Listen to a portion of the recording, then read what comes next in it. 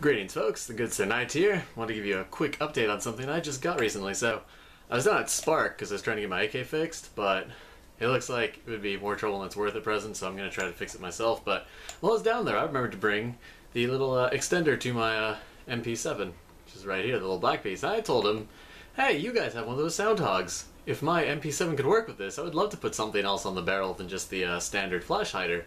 So, lo and behold, I actually remembered to bring it for once. And I tested it. It didn't seem like it was going to fit at first, but turns out it fits just fine. So, I have a Sound Hog on my MP7. And let's see, there we go, the other side. So this was only about 20 bucks per se. And, well, it fits, so I want to test it out and actually see what it does. So I have my MP7, and we are going to give it a quick test fire, see what happens, okay? So we'll put in an actual mag. Get it ready. We have a target over here. So we'll start with the stock. Come on down this way. Just a second, please. And yeah, right here we have our fun little GM target. Hail Xeon. And so, general wise, for our test.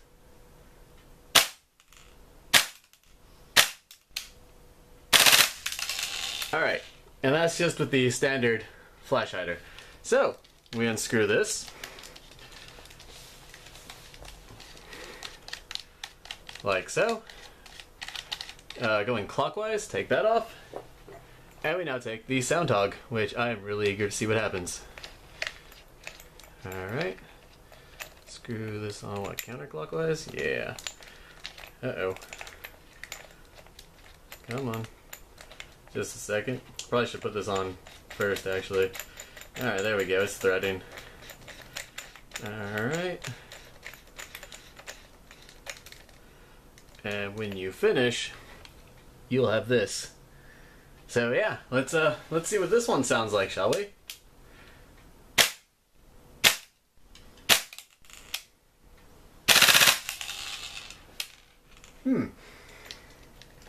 So it's not terribly louder, but it's decent.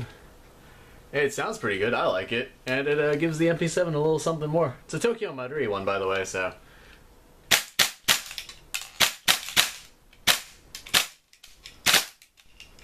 yeah, and that's all. That's all I wanted to show you guys real quick. So, $20, little MP7 attachment. Looks pretty good. I got it in tan and also have it in black. So, yeah, pretty awesome. That's my review.